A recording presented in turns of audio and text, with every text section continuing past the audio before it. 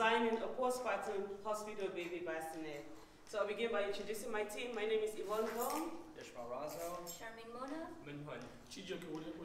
So the objective of our project was to design, fabricate, prototype, and test an easy access hospital-based baby bassinet that can be used for mothers which has had C-section. So a little bit background on C-section. C-sections is a surgical procedure in which a baby is being born by a curve in the abdomen of the mother.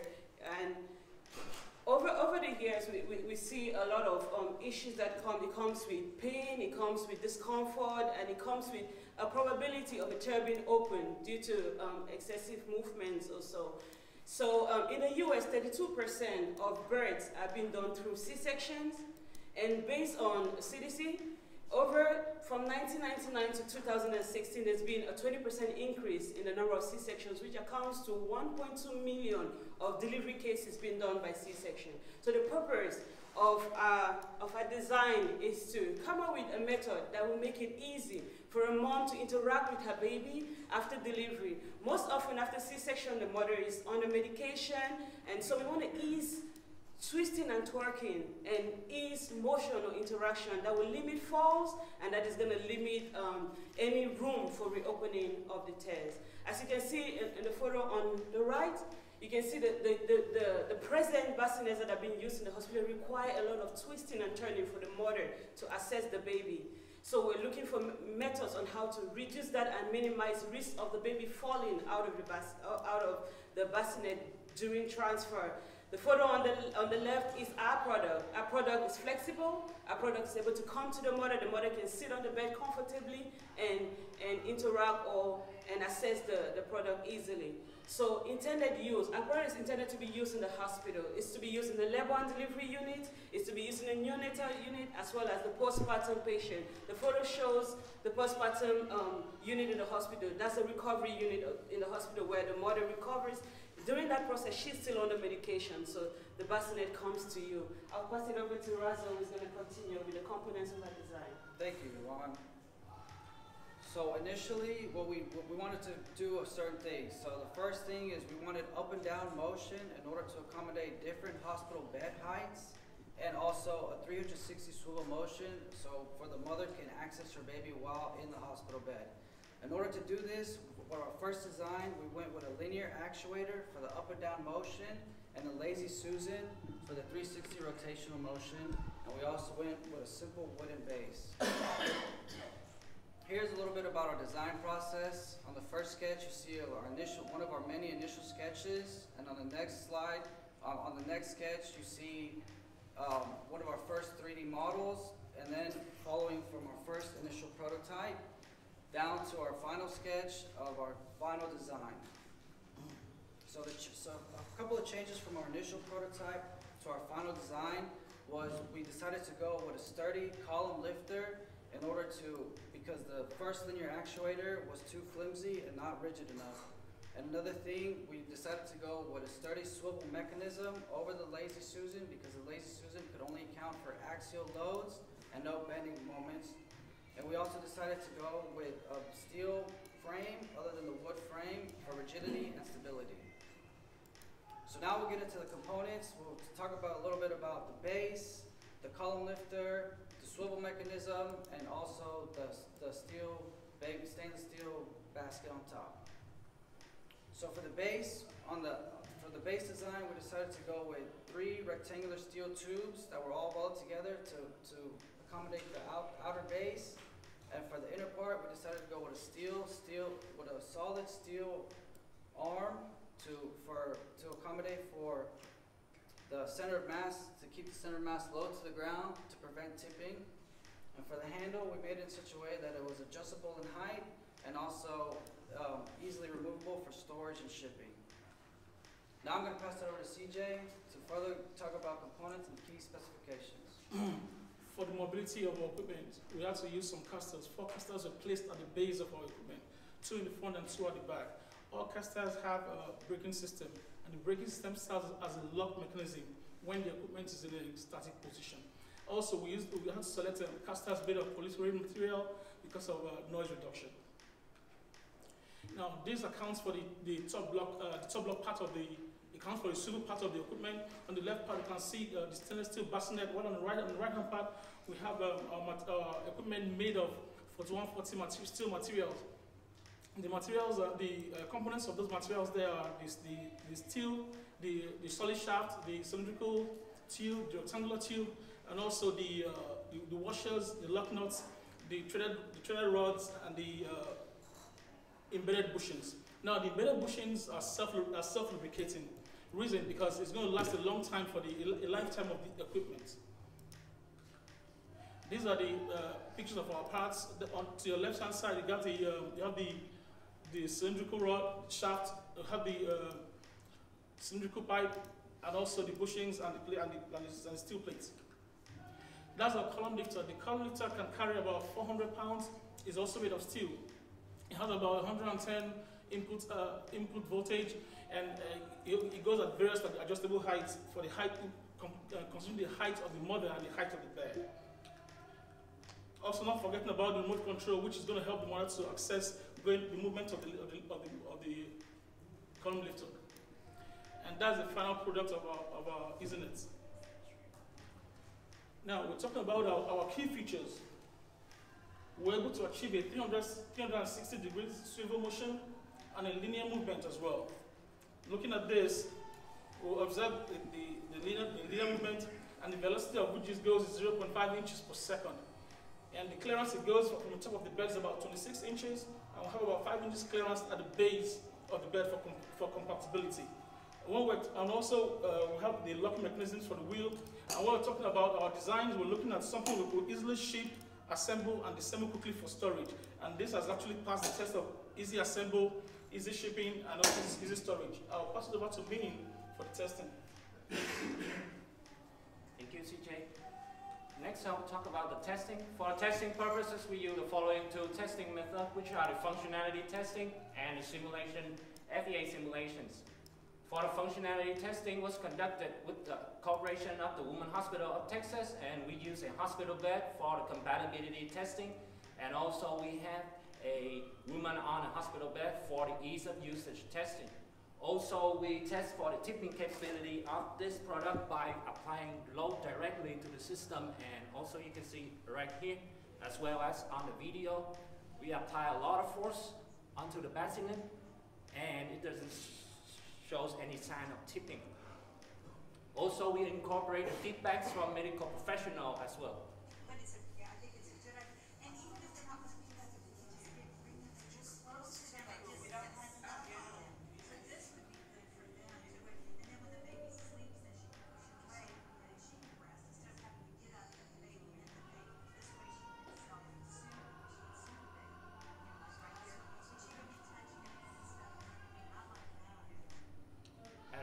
For the FEA result was conducted with the assistance of Autodesk Inventor, and we use the following assumptions: that the forecaster acted as a fixed constraint, and we also use a 100-pound load, representing the accidentally forced that in case a child is hanging on this bassinet, and also someone is leaning on it like this one. The von Meyer stress is about 11 KSI, which is below the use strength of stainless steel, and also for the deflection, this is relatively really small, about 0.07 inches for a 115-pound load. This animation shows the deflection behavior when the load is applied, and you can see the 0.07 inches deflection is at this point. For the safety factor was above the one that we designed, which is above the safety factor of 3. And for both cases, when the bassinet is facing inward like this, is regularly operated, and this is the most hazardous positions. Both cases, the safety factor are both 3.59 and 3.03 respectively, and again, this is above the one we designed, which is above level 3. And next, I will hand over the presentation to Shami. Thank you, Win. Here, I would like to compare why our bassinet is better than the one that is currently being used. The picture on the right shows the current model that is being used.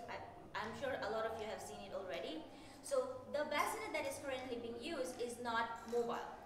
what happens is, in order to access the baby, the mother would have to get out of the bed every time she wants to get the baby.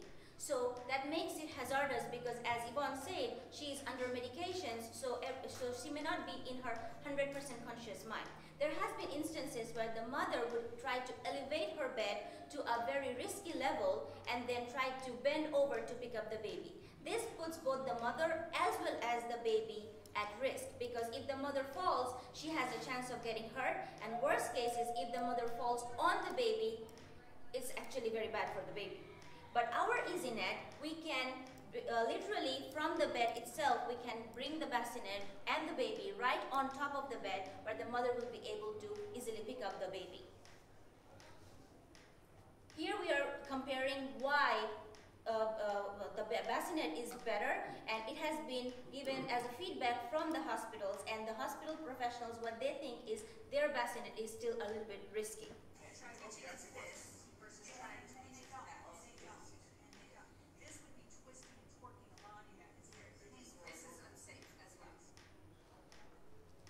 So, the product is good, but is it economical to go ahead and manufacture it? So the bassinet that is currently being used, it has an average cost of approximately $1,000. That is that the hospitals are using. Our production cost for this was approximately $2,500. But when we do a mass production, the cost reduces to $1,000, $1,050.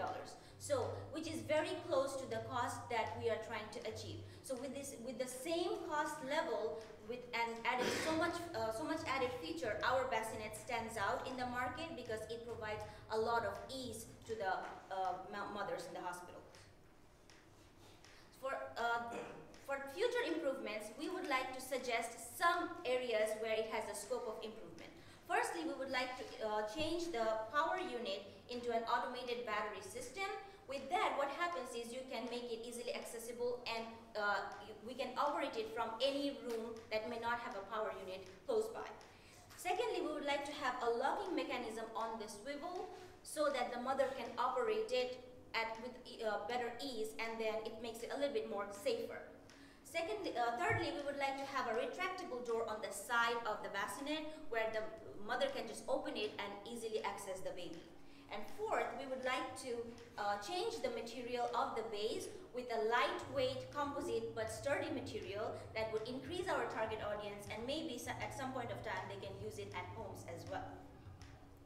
So, the goal that we tried to achieve has been met. We tried to fabricate, design, and test a product that was hospital grade, that would pass all kinds of testing, and that would achieve the goal of being it easy for the mothers at the hospital to access their baby. So I think we have met all the necessary requirements because our product is easy to operate, it is very easy to assemble, as CJ said, because it has very few components, and it serves the needs, because we feel it's a need right now at the postpartum baby care units to reduce the risk of accidents that happen there. So lastly, we would like to thank Dr. Garcia for providing us with all the feedbacks and all the help that he did throughout the semester. I would like to thank all my friends. I would like to thank the nurses at the hospital of HCA Women's Hospital of Texas, Mr. Travis. He's the fabricator. He helped us weld this thing. And Dr. Megan, who is the OBGYN, whose feedback was very much necessary in the initial process of the research. So thank you. We are ready for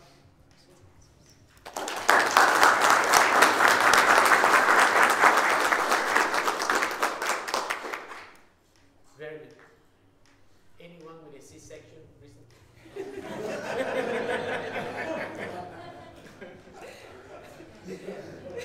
Dr. Medwick, one question. So, did you not consider motorizing the rotation of the bassinet? Yeah, what? Motorizing the rotation? We did. Thank you. We actually considered that maybe for the future requirement, we would probably have, because since we want to incorporate locking mechanism, that can only be achieved by using a motor or some kind of push switches that she will have to operate. So that is one part of our future requirements, future improvement scopes. That's exactly what I was thinking, because if you have a C-section,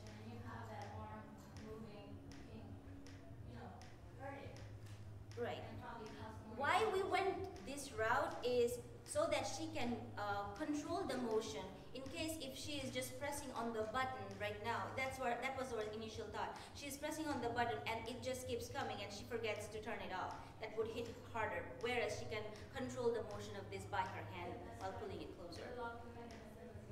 Yes. Dr. Barker. I have 4 questions. So I'll take 2, then I'll give the floor back, then I'll take that. Did you do anything related to all this work in relation to FDA regulations, approval process, or anything like that? Did you investigate it? Yes, we did investigate the FDA regulations. And how does that go into your design and your manufacturing? For the hospital FDA regulations, they would not have any kind of fabric or any kind of fabric kind of stuff for making their product because they wanted to sanitize it. And also the length and the width of things, it has to be sturdy. So most of the safety factors that they usually go with is over 3. So that's what they look at. And since they have a basket that we actually designed this basket because we want the hospital people to be able to use the current basket they have to pop it in, so that it can so they can use that same basket for their ICU units or any other units. So you looked at FDA regulations, and you know that there are certain materials that have to be approved, certain designs that have to be approved, pinch points that have to be taken care Yes. of, safety factors and material. How does that play in the price for your manufacturing? In the manufacturing process, the safety factor, the one key thing that would go is taking care of the paint, because we would have to go for a lead-free paint because it's dealing with the child. So that would go for the price. We have not looked at that, but we will probably look at the price for how lead-free paint works. That's the only one aspect that we have not looked at, but we know that it has to pass the lead-free paint aspect of it. We did consider all the safety factors for that. Okay, so the flip to that is there anybody in the market that has a competitive product to this at all? Currently, there is no. Okay, so adding to this, currently there is no product like this in the hospital. When we actually initially to start up our design, we went to the hospital to get a feedback to see, is this a need? And that was the major need in the hospital. That was the feedback we got from Megan, who was the manager in the hospital. There is no device like this, and that's what, so they were all curious to see what we're gonna come up with and how much improvement there will be. So there was no other in the hospital? There is no other in the hospital. Market. So in the market, there are home-based ones. There are home-based designs that do not do a lot of these motions. The ones in the house are swivels. So they can swivel at home, but there is no really a device like this that goes up and down and rotate. That's what makes a product. So I'm not going to push this question further, but something to compare to, because if you don't have a frame of reference, I cannot evaluate what you have if I'm going to buy it. So take that into consideration. Okay. I'll stop, give the floor back, and I have to do more technical questions. Okay. Any other questions? Okay. Yeah, I mean, I had similar questions to him in the comparison. I mean, worldwide, I cannot believe that there's nothing like this. You know, not just like you said in the hospital, but worldwide, in Europe or in other countries, right? So we searched this, and like I said, our comparison was a home-based design. We looked at the requirements and the specifications on the home-based one in terms of the swivel, how much speed does it have, in terms of the stability, how much stability does the home-based one have. So our inspiration was from there, but in terms of hospital use, there is really no use. Well, fair enough. I mean, I think you guys made a very good case for what you saw. My point is, when you look at this, you have to look at the worldwide market, not just your immediate market. Right? One question that I had was on your price. You know, when you said that you came close to the cost in $1,000 or so on the price, are you talking that that's the price that the hospital pays for that system? But that's your actual cost, so you would have to add a markup, which would make it a lot more expensive than $1,000. Yeah, that's our cost of production. Right. But Yes, we didn't consider the profit that we would be making because that would be when we market the product, depending on how much profit margin we want to add to it. But you're still going to be about 1.5 times the price. So that's Yes, something to consider. but the current design in the hospital doesn't have all these mechanisms.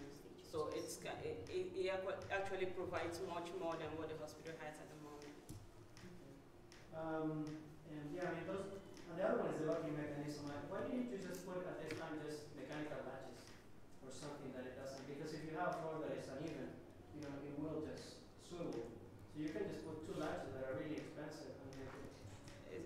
that's the what way- I mean. We have enough. The way that it was designed was, it was designed in such a way that as soon as you stop applying force, it stops on its own.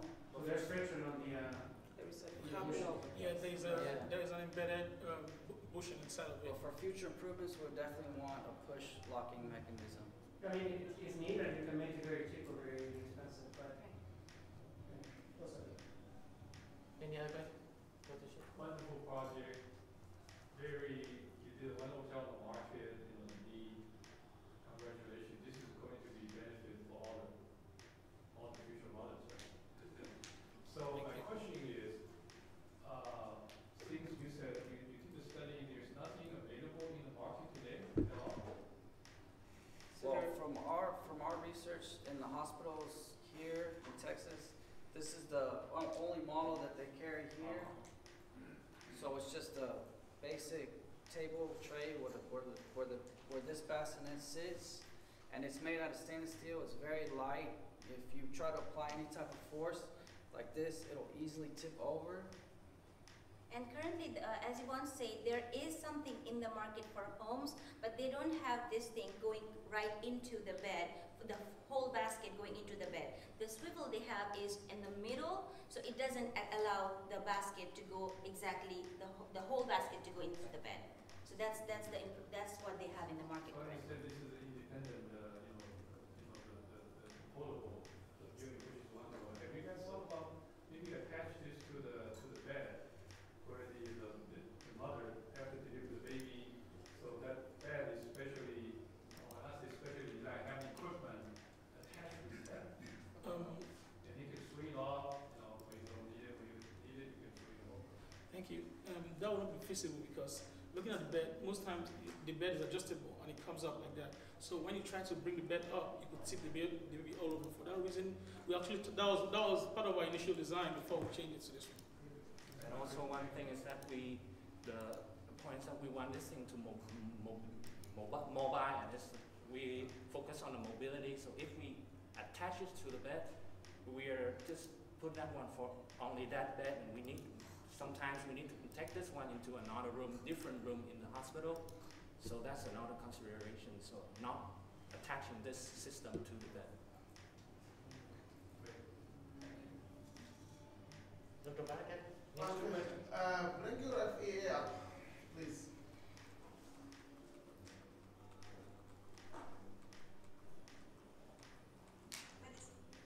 So this shape you're looking at, you studied something like this called the cantilever beam, right? Yes. Where would the point of breakage of cantilever beam occur? Where is the maximum stress? The maximum stress will be very likely at the base of the cantilever beam, which is this. Perfect. Why is red on the edge? The edge is because this one is fixed and this one is hanging loose, and also the material of this part is the dimension is really smaller compared to this part. Let's unify the frequency here. Red means high stress, right? Red means high. No, for this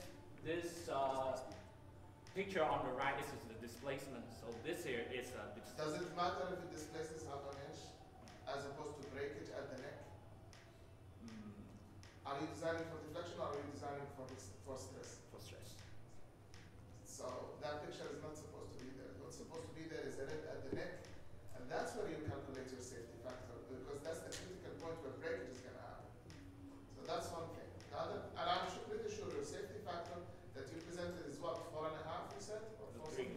Actually, your safety factor is double or triple that. Because if you have a 3 on a deflection, you have way more on the stress. Remember, deflection is for accuracy and precision. Let's go to a different scenario now, another one. Turn that bassinet 90 degrees.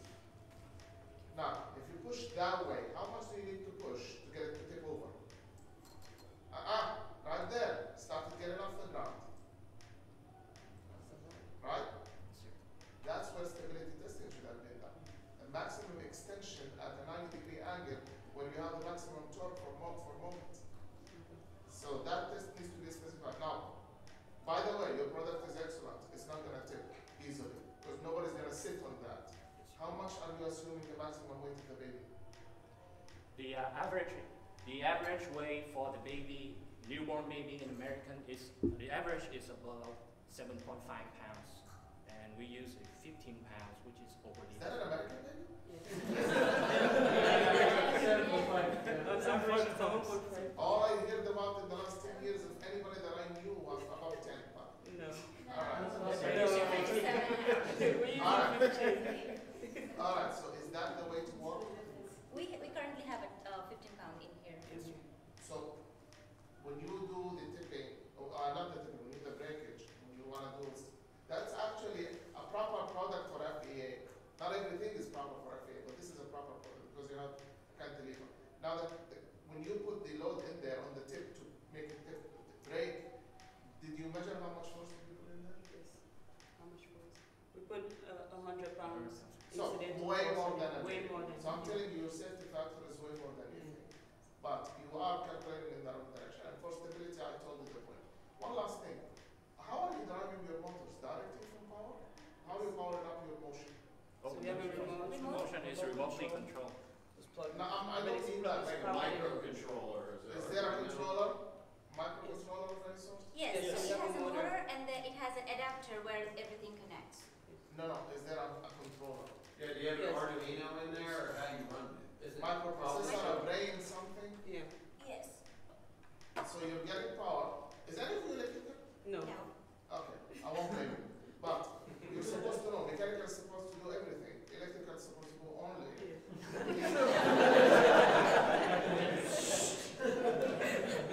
So you're getting power into a transformer of some sort to give enough power to the motors that as it needs, and you're working with a button on, button off. Yes. If you implement a controller, call it Arduino, Atmel, chip, whatever, it's going to cost you $2 more for the whole thing with sensors, probably. To sense as it approaches the body of the mother, it will beep or stop. As you open and leave it open, it will beep and go back with the spring. As it swivels too much, too fast, it will stop itself and put a brake. All of these sensors, the whole package with a controller, $2 probably in a mass production. You probably want to think of that because you have no control in there. That's a huge area where you can improve your system significantly. Not only that, you can even, gosh, if you want, you can put fancy like a GPS. I can track it down and who's going. Where did the baby go? All right? Thank you so much. Very good product. Thank you. Thank you so much. Any other questions? One final question, how much is the weight of the tire unit? And does it matter? Wait, what? How much is the weight of the whole assembly? I think it's about 300? About 300 pounds. Close to 300 pounds. 300 pounds. Okay. So if you're actually carrying that on a box, 300 pounds is pretty heavy. No, actually, the 300 pound is the capacity of the thing. The whole thing is 100 pounds. The weight of the whole system. That's what I was asking. The weight of the whole system is 100 Oh, pounds. It can withstand 300 pounds. but on stand 300 pounds, I'm saying. Okay, I don't know. That's what I meant. So the only good thing with shipping is we can disassemble them. They are all easy to disassemble and reassemble again. So we can ship them. One last comment. When you do your presentation, you want to sell, and this is just an advice. Don't go only for C-section and the surveys. There are mothers that give birth and get so weak and tired, they need this. There are patients that are doing abdomen operations and surgery. This is very good for a lot of things, not just C-section. Limiting it to C-section means that you're trying to get some emotion in the, which is in marketing important, but try to widen your view. Spectrum. Yes. Thank you. Did you consider the length of your baby? Yes. Yes. So this is the standard measurement of the baby bassinet in the hospital. So we did our actual measurements. This is the longest the hospital has, and this is the standard they use. We made sure it complied with the requirements on how tall. 27 inches 27 inches. lengthwise, and this is 16 inches. So the length of this system is designed based on the length of the current model.